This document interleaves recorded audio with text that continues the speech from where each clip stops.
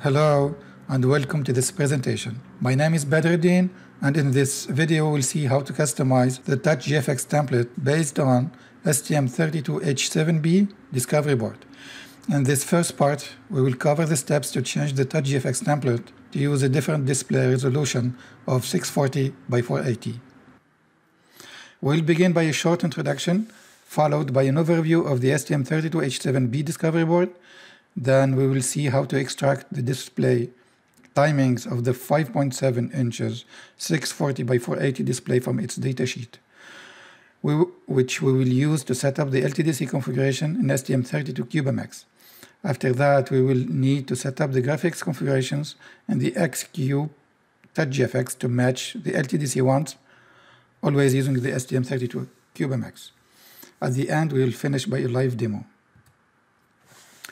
To customize the TouchGFX template based on the STM32H7B Discovery Board to use a different display panel, we will use the following tools. TouchGFX Designer, which is a GUI builder that lets you build the visual appearance of your graphics application. Then we will use STM32H7B3I, which is a graphical tool that allows a very easy configuration of the STM32 peripherals. Then we will use STM32H7B3I to build, load, and debug our graphics project. From hardware standpoint, we will use STM32H7B Discovery Board and the display panel of 640 by 480 from Empire. In this video, we will use the STM32H7B Discovery Board. Its main features are STM32H7B3 ARM Cortex-M7 based MCU with 2 MB of flash memory and 1.4 MB of SRAM, including 1 MB contiguous SRAM that can be used as video buffer for graphics applications. Then the Discovery Board comes with a 4.3 inches display model, 512 megabit OctoSPI flash memory that can be used for graphics assets, and 16 megabytes SDRAM that can be used as well as a video buffer in case the internal SRAM is not enough. As a first step, we need to unplug the 480 by 272 display from the main board of the Discovery Board, and then connect the 640 by 480 display. Here, please note that you need an adapter or a custom board to connect the display to the main board of the STM32H7B Discovery Board. When we look at the display panel datasheet, we extract the active width 640 and the active height 480. Then one of the most important parameters is the pixel clock. The pixel clock is the speed at which pixels are transmitted. It is specified in megahertz, and for this display panel it is 25.175 megahertz. The second set of timing parameters are the horizontal timings. The horizontal synchronization width, which is 30, then the horizontal back porch, which is 114. This display datasheet doesn't explicitly specify the horizontal front porch, but we can calculate it using the formula total width minus active width minus horizontal back porch minus horizontal synchronization. And this gives us 16 for the horizontal front porch, or HFP. The third set of timing parameters are the vertical timings. The vertical synchronization width is 3, the vertical back porch is 35, and the vertical front porch can be calculated as follows: total height minus active height minus vertical back porch minus vertical synchronization. And this gives us 7. Using STM32H7B3I, it's very easy to customize the display timings in a graphical way. Within STM32H7B3I, you can navigate to the clock configuration tab and see that STM32H7B devices have a dedicated fractional PLL to generate the pixel clock. Per the display datasheet, we need to set up the LTDC clock or pixel clock to 25.175 megahertz. In order to configure the display timing, we go to the Pinout and Configuration tab and then to the LTDC peripheral. In the LTDC mode, we need to set it up to RGB 565. Then in the Parameter Settings tab, we need to fill in both horizontal and vertical timing values extracted from the display datasheet. Then we need to configure the LTDC layer settings according to the display resolution and the color depth. We start by the window position. The horizontal stop needs to be 640, which is the display width, and the vertical stop needs to be 480, which is the display height. The pixel format needs to match the display type, which is RGB 565. Finally, this frame buffer, the frame buffer line length needs to match the display width, which is 640, and the number of lines needs to match the display height, which is 480. After the LTDC configuration, we navigate to the x-cube-touchgfx under Software Packs and set the pixel format to RGB 565. The width and height values are taken from the LTDC configuration. We set the frame buffer strategy to single buffer with 640 by 480 and a color depth of 16. We get frame buffer size equal to 614 kilobytes. Then we set the buffer location to by allocation to let the linker place the buffer in the internal SRAM. Now we will see together how to use the software tools TouchGFX Designer, STM32CubeMX, and STM32Cube-IDE to customize the TouchGFX template based on the STM32H7B Discovery board. Here I have a TouchGFX Designer, STM32CubeMX, and STM32Cube-IDE installed on my machine. I will start by TouchGFX Designer, double click on it, give a name to my application, STM32H7B3I 480. Then I will pick the application template for my application, do search on STM32H7B. This is my template.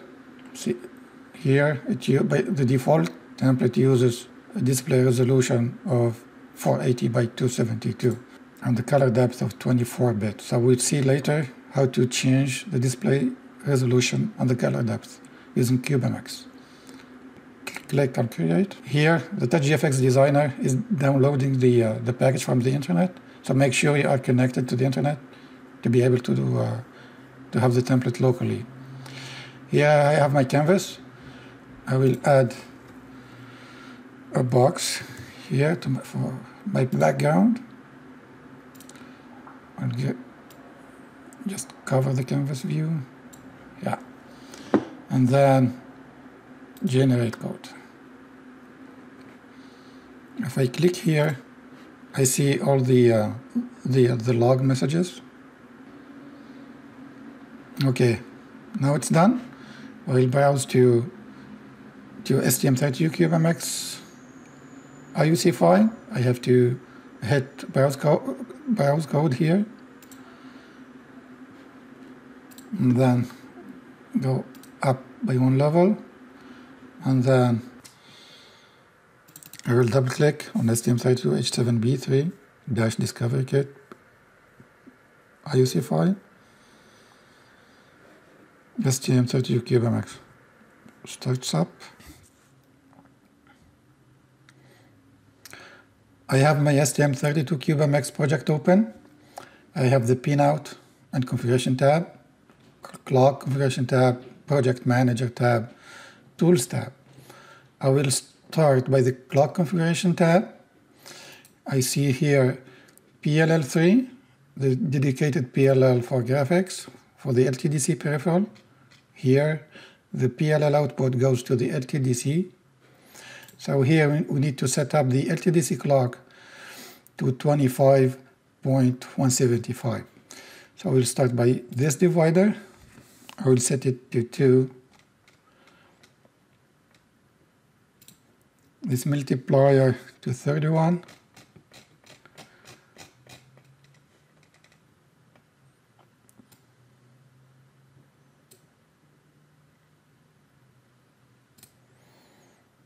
this divider to 15, and then the fractional to 3840.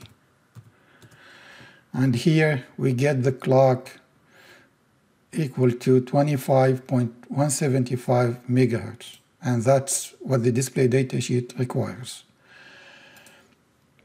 Next, I go to the pinout configuration and multimedia, then to the LTDC peripheral. Up here, display type, I will use RGB 565, 16 bits.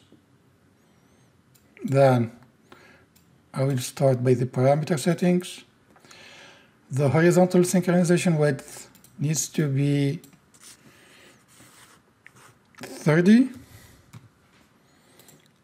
Horizontal back porch 114. Active width 640. Horizontal front porch 16. Then the vertical synchronization height 3. Then the vertical back porch 35. Active height 480. Vertical front porch 7. Then we go to the layer settings. The horizontal stop needs to be 640. The vertical stop 480. The pixel format of the layer has to be RGB 565 to match the display type. The buffer line length 640, and the buffer number of lines, which is the image height, has to be 480.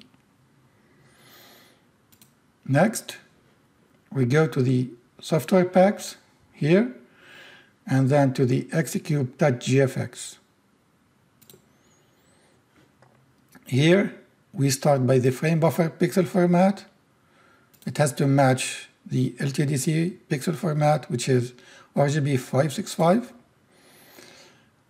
The width and the height are taken from the LTDC configuration. Frame buffer strategy will use single buffer, because using the internal SRAM of 1 megabyte, we can only do single buffer with a display of 640 by 480 and a color depth of 16. Buffer location, bilocation, to let the linker place the buffer into the internal SRAM.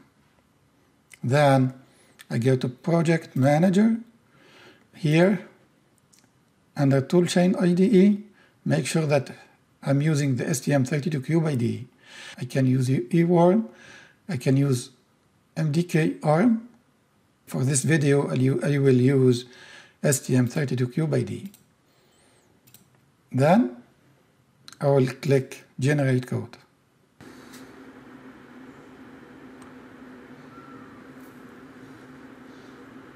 Here, STM32CubeMX just finished the code generation. I can open the folder or open the project.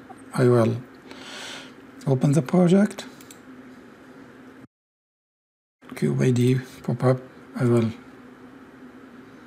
select Workspace and launch. I have Cube ID open.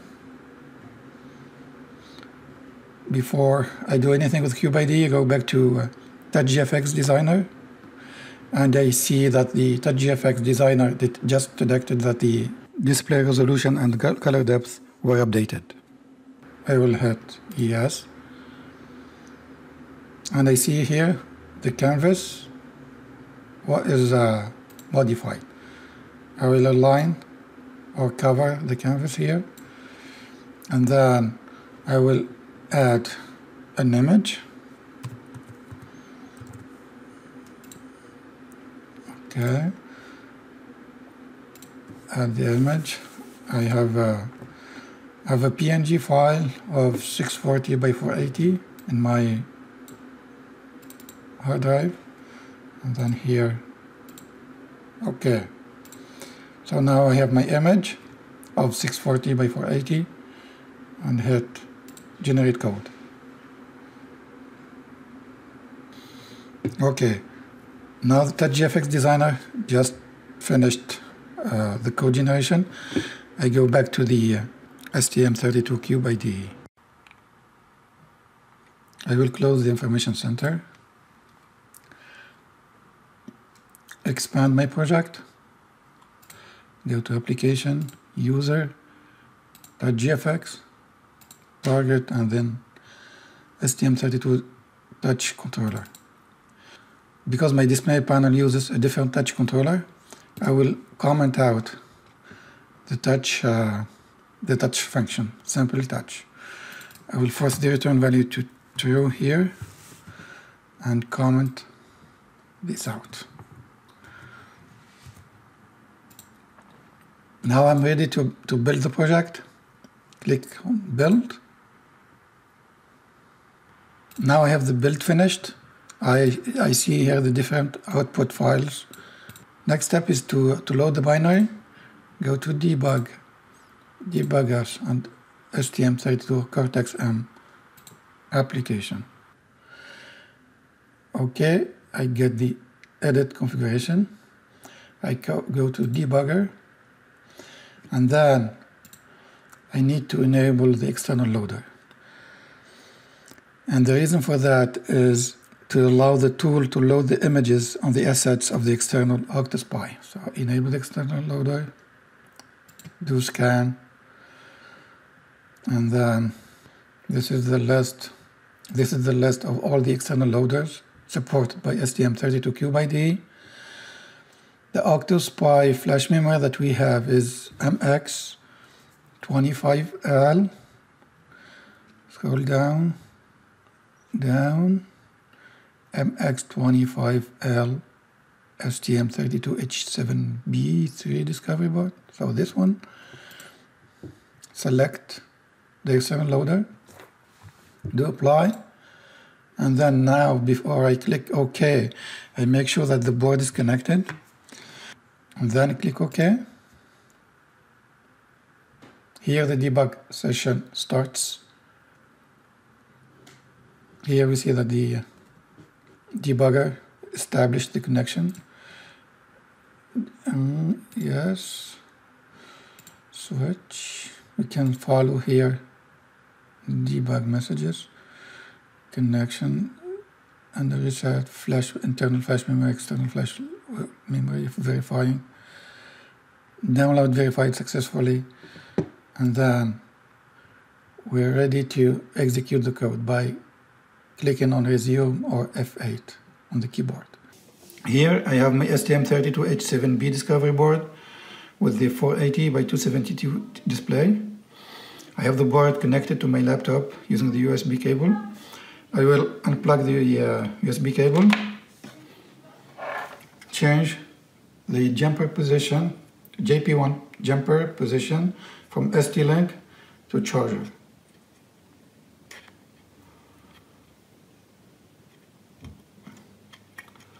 The reason for that is because ST-Link is limited to 500 milliamp, and with the big display, I need more than that. Next step, I will unplug the display panel. Okay. Here I have my 640 by 480 display panel. I will plug it into the STM32H7B board. Okay, then I will plug the USB cable into the power bank. Okay, and then here I have my image displayed on the display. Of course, I could have used USB power adapter. Thank you for joining me in today's presentation, and we hope that you enjoyed learning how to customize a TouchGFX template.